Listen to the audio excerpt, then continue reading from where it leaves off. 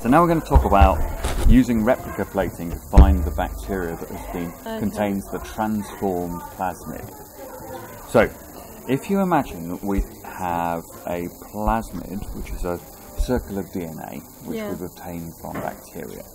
We've also got a human gene, or a gene, which we wish to clone into that plasmid.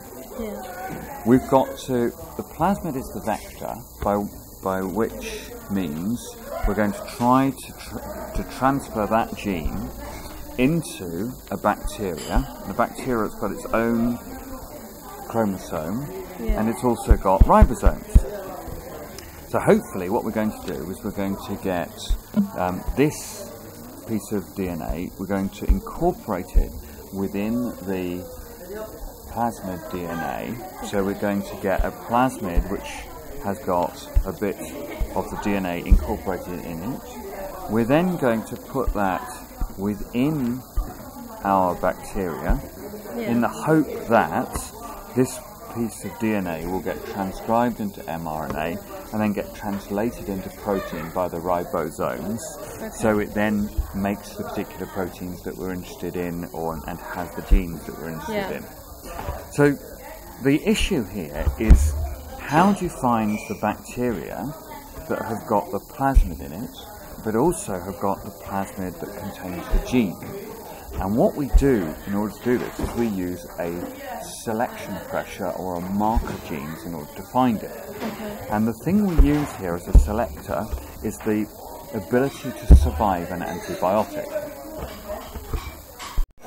Okay, now if you imagine we take a bacteria and we mix it with the plasmids. We're going to heat treat the bacteria in order to make it more competent, so it takes up more of the plasmids from the environment, and therefore more of the bacteria are transformed. Okay, so you heat it up. You heat shock it by using ice and higher temperatures. So you might heat it to like 41 degrees, 42 degrees, and then shock it with putting it into ice to try and punch some holes in the cell membrane. Also, you'll treat it with things like calcium salts, so that it makes it easier for the plasmid to go through. Now, what you have is three classes of bacteria. You have, at the end of this experiment, you have bacteria that contain just a standard chromosome. You then have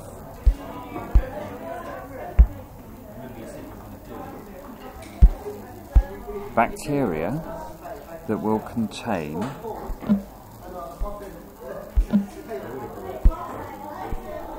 a plasmid. You also have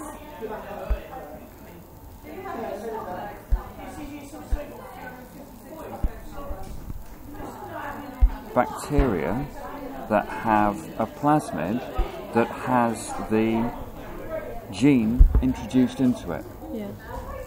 So what you want is you want to select for just these bacteria, but you want to not grow these ones or these ones. So how you do that is you use antibiotics as a selection pressure to enable you to do that. And you do this by a form of what's called replica plating. So let's have another closer look at the plasmid that's being used here. So the plasmid that you've used is a circle of DNA, and on there are a couple of genes that code for resistance.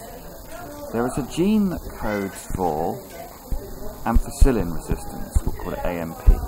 Now, ampicillin is an antibiotic. It will kill bacteria that don't possess the resistance gene for it.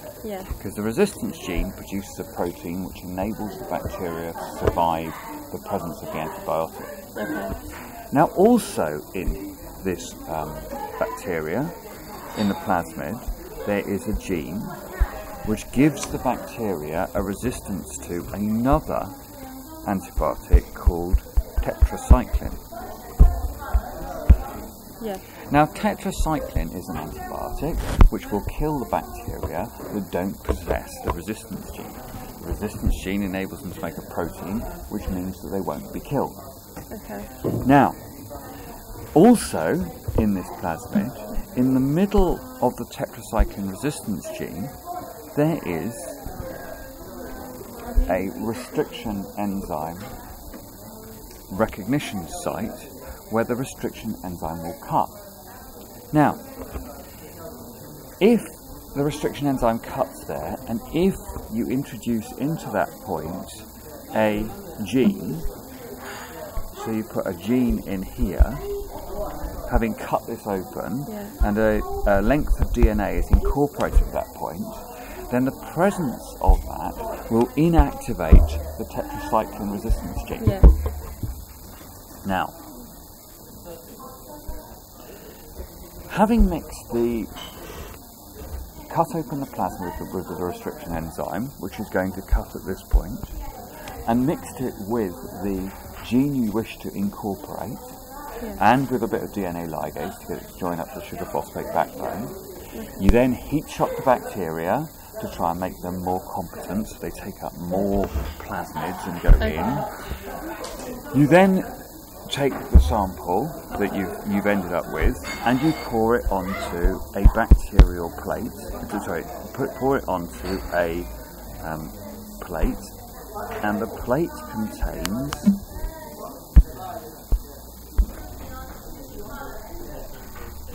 this plate contains ampicillin. Yeah. Now, on here is ampicillin. Now, if we poured on a droplet from the thing you tried to transform, and if on this plate we got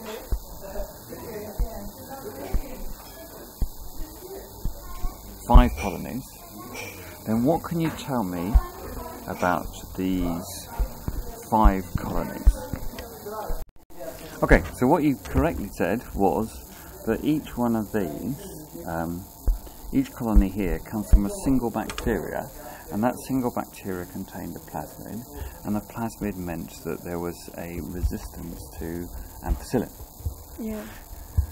Now, what we have to then find, so all of these are resistant to ampicillin, so what we then do is we put a cloth over the top, we tap it down, we peel it off, and then we put it onto a agar plate that contains not ampicillin, that contains tetracycline.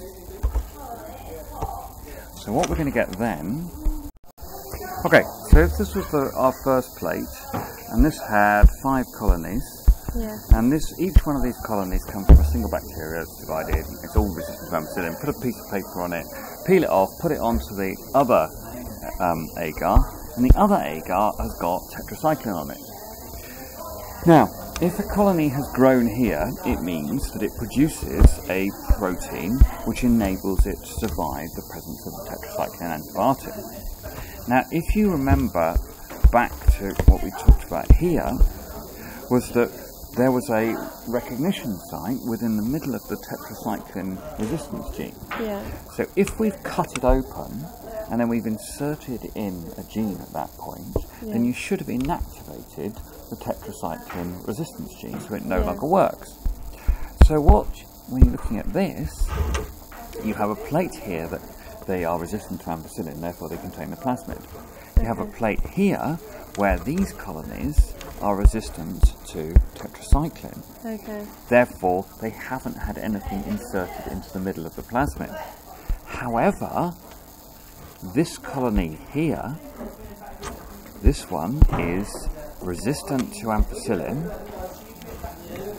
but it's not resistant to tetracycline. Okay. Therefore, this must be the colony that have inserted into the middle the tetracycline gene. Okay. So having seen that this colony fails to grow on tetracycline, you can then return back to this colony, scrape that colony off, and because it's come from a single cell that's divided by binary fission, you know they're all genetically identical, and then you could put it into a vial and culture it, And at that point you know that you're culturing bacteria that contain the plasmid, that contain the gene that you wanted to insert into it.